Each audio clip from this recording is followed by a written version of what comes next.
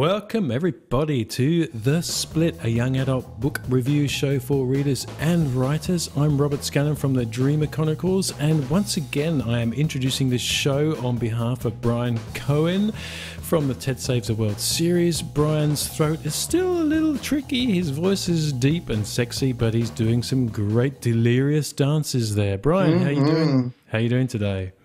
I'm great. I'm excited to talk about another Lauren Oliver book because she's awesome.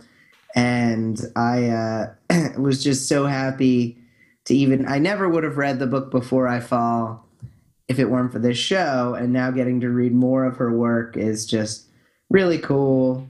I'm like a fanboy or something. Don't worry, you'll be cured. Okay, good.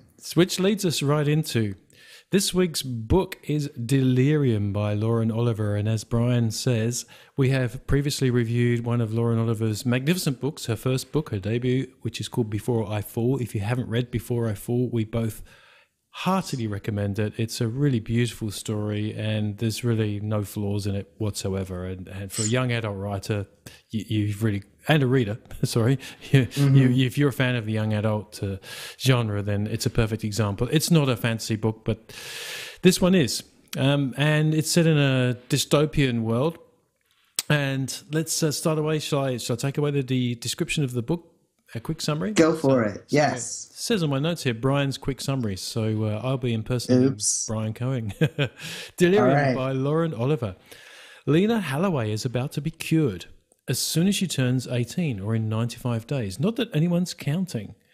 Cured of what? Of a disease that has been a destructive force in mankind since the dawn of time. Love. Once she's cured, she'll be free to be paired with a government-chosen lifelong partner, and there'll be no chance she'll be struck down by the debilitating amor deliria nervosa, as love is now called. Lena is nervous. Some of her friends caught the disease before they were cured, and even her mother committed suicide after the cure, quote-unquote, failed for the third time in a row. But what Lena doesn't yet know is she's about to meet Alex, a security guard at the curing labs, and plunge headlong into a world she would rather never have discovered. Soon she'll be confronted with a difficult choice. And will the cure be worse than the disease? Kind of interesting premise, hey, Bryan, that when I first started, I thought, I don't know, because I remember looking at Lauren Oliver's other books before I'd read Before I Fall and seeing the description of this series, because they're beautiful covers, all her covers are beautiful, and I was very drawn by it. And I started to read the description, I thought, ew, stupid. And this is the old, cranky old bugger in me. Cranky old Robert. Yeah, reading it. What do you mean, cure love? That's stupid. But in actual fact, even though the premise is glib, Oliver, as usual, takes us into a world where, even though some reviewers dispute this, not many do, and it's a world that makes sense. What if? We take it for granted, don't we? We take gravity for granted, we take love for granted. Shakespeare, one of the great writers of our time, did so much to bring the tragedy and the beauty of love into our literary world, and it's been a big part of our culture for hundreds of years. So when I read a description that says love is actually a problem, it's a disease and it needs to be cured because it's the cause of all these issues, and I suddenly started to think, well, yeah, I suppose if you took away passion and if you took away drive and you took away that sort of heady chemical falling in love thing, would people act more rationally and logically? Would we not have wars? Would we not have power plays? How would it be? So, yeah, okay, well, I'll pay it, and I'll pay that for a while and see where she takes us. And it took me to a good place. What did you think? Yeah, no, I totally agree. Kind of a dumb premise, but it's not about the premise. You could have the greatest premise in the world and muck it up. And this is kind of a dumb presence that she does really well, because she really takes us into the inner workings of Lena, and we really get to experience a teenager falling in love. And in a regular book, that'd be fine. But in a world where love is forbidden, that just raises the stakes completely. So yeah, it took me to a good place as well. Yeah, and you actually lead me straight into, it was my very first point from the reader's perspective, that this is not about the setting. So even though that premise is glib, as you say, maybe a bit dumb, Lena she's completely believable. She's a 17 going on 18. She's looking forward to this cure. She's looking forward to the, being free of this so-called madness that love could introduce. And she's kind of curious, maybe a little uncertain about how her life will be after, but she's looking forward to feeling peaceful. And that's palpable, the way that Oliver takes us into Lena's head, as you said, is excellent. And I've even written in my notes, at times I really felt her own thoughts whirling and affecting her decision making, and that's really clever to get into a 17-year-old's head like that. Yeah, I agree, and I thought a lot about Brave New World, because you've got the drugs or whatever the treatment is, messing with the emotions, deadening things. And I think it's a really good, even though it's not specifically talking about drugs or talking about Paxil or whatever, any drug that's dealing with depression and cutting out the bigger, wider emotions as a result, it could be seen as a commentary on it, because you're trying to take out passion, you're trying to take out love, you're trying to avoid those kinds of things because they can lead to ill, but in most cases they lead to maybe it's even just occasional cases, they lead to something incredible. And I think that's maybe an undercurrent of what Oliver's saying here. Maybe not, who knows, but that's what I pulled from it. You definitely get the feel of that, don't you? Because there are some of those wonderful scenes where she's, without realizing it, suddenly drawn to going to these illegal parties, which, in a way mirrors current, not so much necessarily illegal, but on the edge raves that a lot of teenagers like to go to. There certainly have been big here in Australia, and there have been problems with them too. Illicit drugs being sold and etc. But when she attends one of those, you feel the thrill, even though she's not supposed to feel this. Suddenly there's this music that is not normally broadcast in their world. And you think, I remember as a kid listening, not as a kid, as a teenager, listening to music that I knew my parents wouldn't like, and it doing something visceral to me. And I think Oliver captures that really, really well. I look, as you said, you were looking forward to coming back to reading one of her books, and it definitely was like that for me. I think I was kind of rubbing my hands together, going, okay, even though the premise sounds stupid, I'm really looking forward to this, because I'm sure she's going to write really well, and she doesn't disappoint at all. No, I agree. And even though this is kind of philosophical, the story, in a way, as you said, it's really a love story, but there's some action in there too, isn't there? Some really good action. What did you think of the action sequences?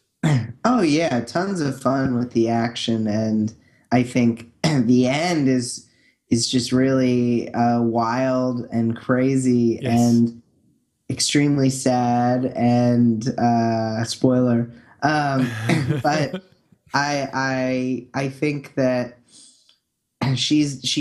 Oliver does a really good job of balancing those internal scenes with the internal and external aspects of these more action-packed these more action-packed scenes. And I think, was this one of those that's going to be that was optioned into a movie? I forget. I think so, yeah.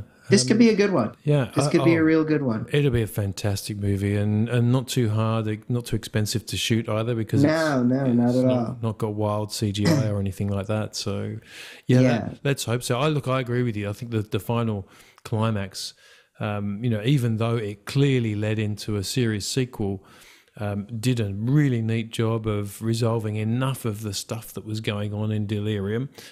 Was wild and crazy because it just kept me turning the pages. I finished the book really quickly. I don't know, how do you do that in the audiobook? It just means that you stay up later listening to it, or you find yourself more chores to do so you can keep listening?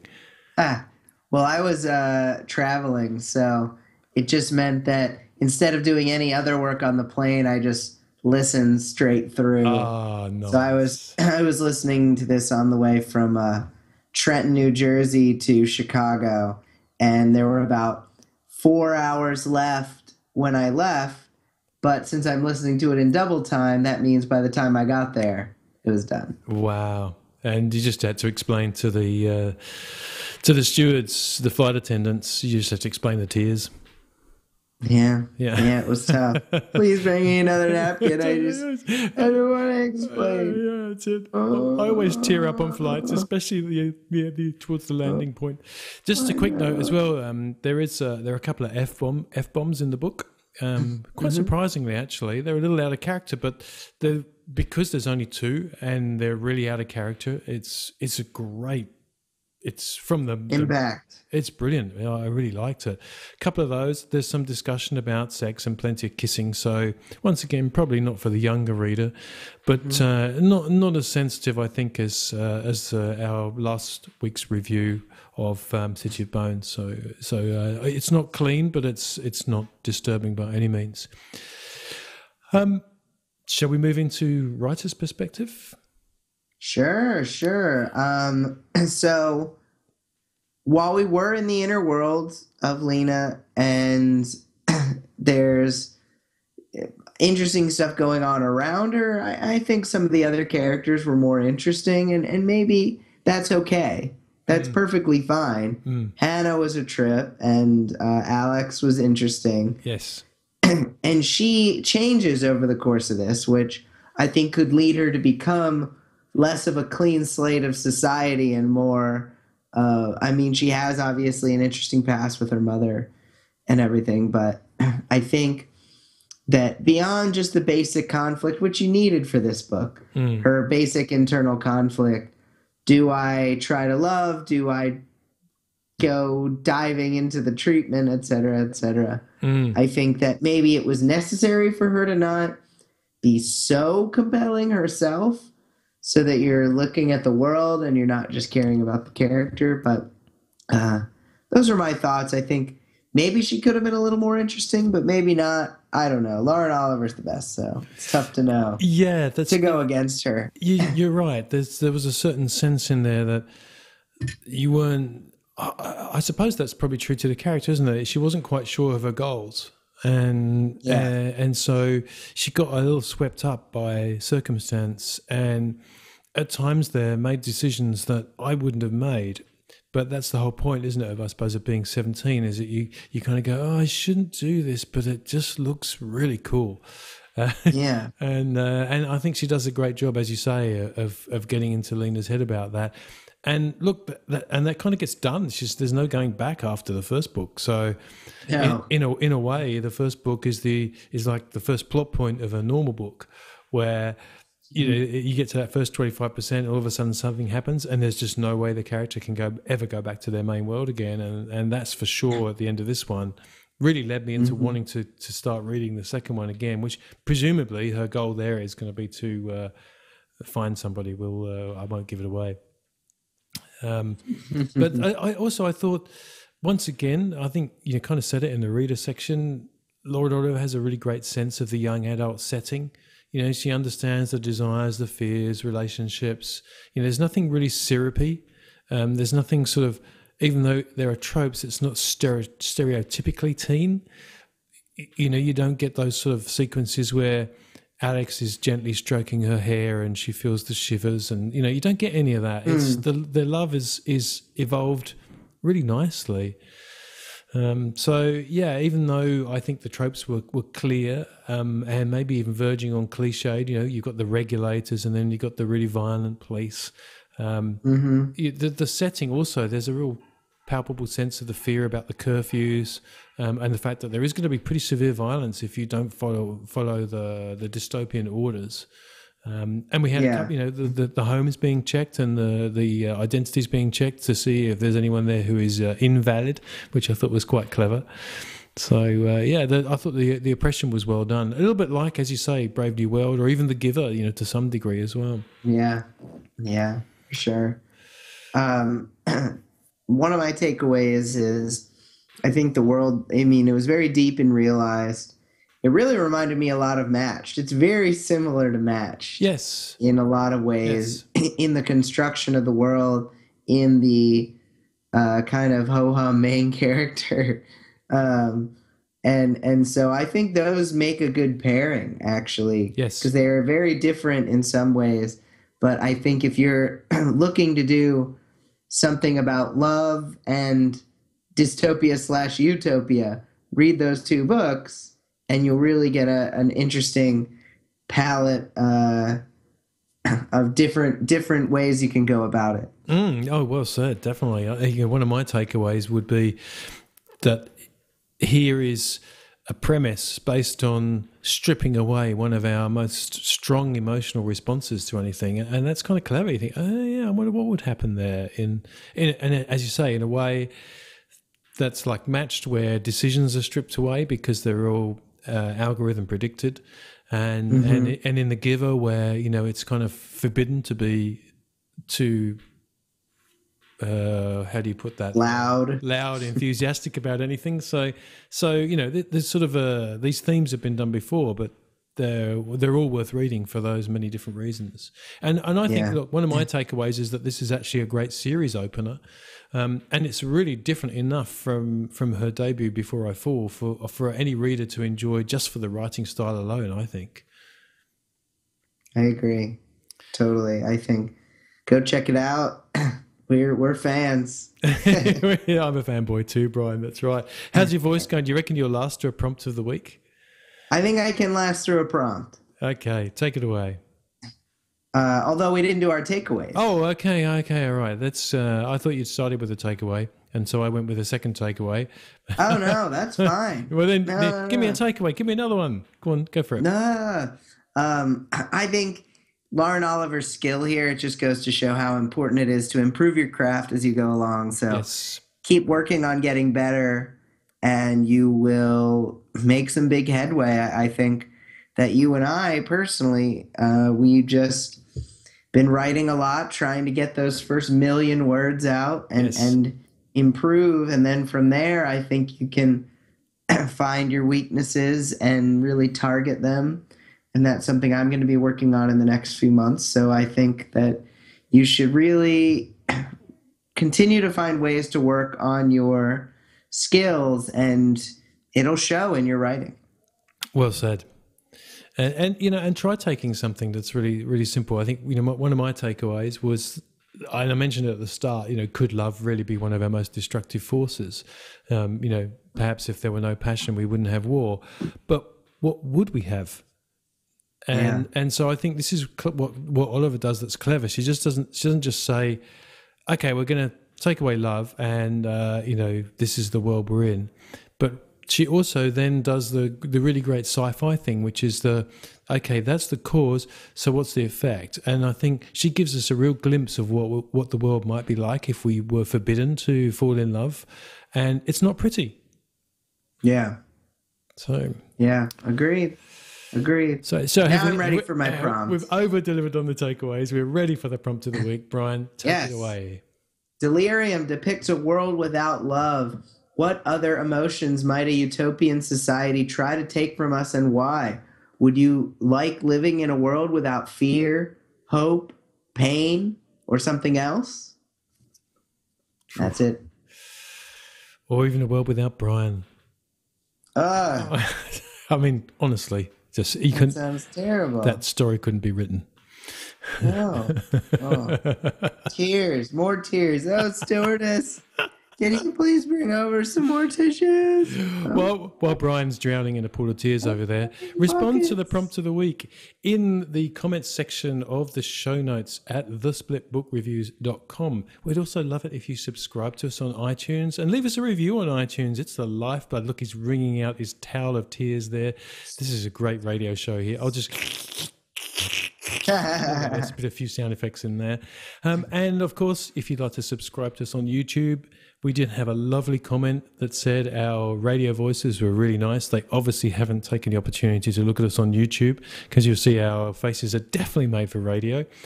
I speak for myself. Bryan's very pretty, actually. He's a handsome dude. Stop. And Bryan, next week we are reviewing another independent author's book. Mr. Hugh Howey, somebody you know personally, I believe. Yeah, I mean, interviewed him once. But yes, we're reading the first book in his Molly Fide series. I don't have the title in front of me, but I'm very excited to check that out because I've actually never read any of Hugh's stuff. So this is going to be, I haven't read Sand, I haven't read Wool. This is going to be new for me. So I'm really looking forward to it. Well, there you go, people. I've already started reading the first few chapters of Modified. It's good. If you haven't read it, you should definitely be getting onto it now. And we will see you and talk to you next week. Thank you, Bryan. Bryan Cohen from Ted Saves the World series. I'm Robert Scanlon from the Dreamer Chronicles. And this is The Split. Thank you guys for watching. Somewhere on this page is a subscribe button to the Split channel. We do reviews every week. We would love it if you followed us every single week. Isn't that right, Robert? That's exactly right. Follow us now. Hit the subscribe button. Do it.